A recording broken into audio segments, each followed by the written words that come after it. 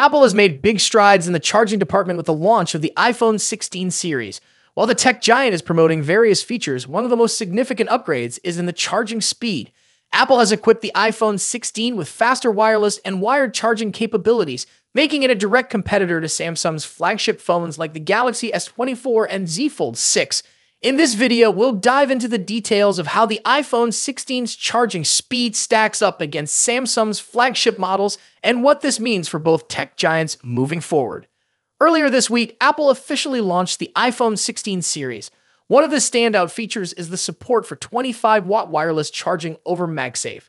This is a 10-watt improvement over the iPhone 15 models, which had a maximum of 15-watt wireless charging. But that's not the biggest news. Apple has also quietly introduced 45-watt wired charging, a massive 16-watt jump compared to the iPhone 15 Pro Max, which supported only 29-watt.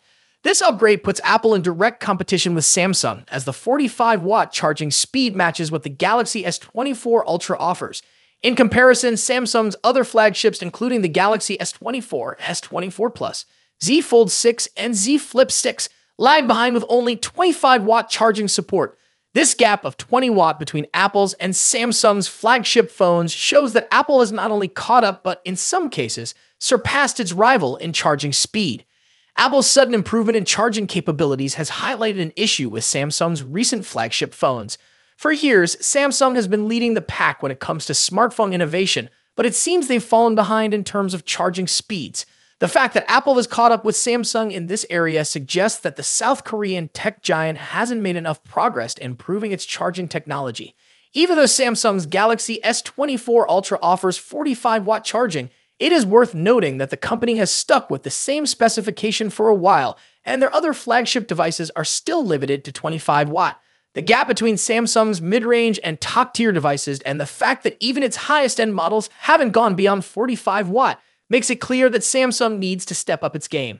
The iPhone 16 series has already been certified by China's Quality Certification Center, confirming its support for 45-watt charging with a power specification of 15 volts, 3 amperes. This is a big deal because it confirms that Apple is committed to providing faster charging solutions for its users, even if it took them a while to reach this point.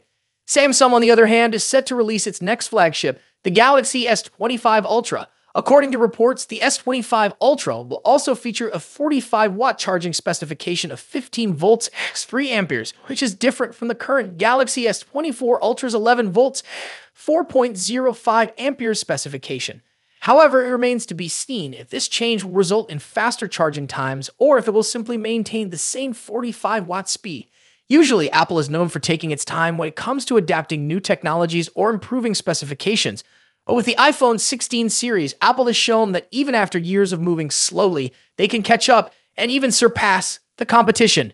Samsung, however, seems to be moving at a much slower pace when it comes to improving the charging speed of their smartphones.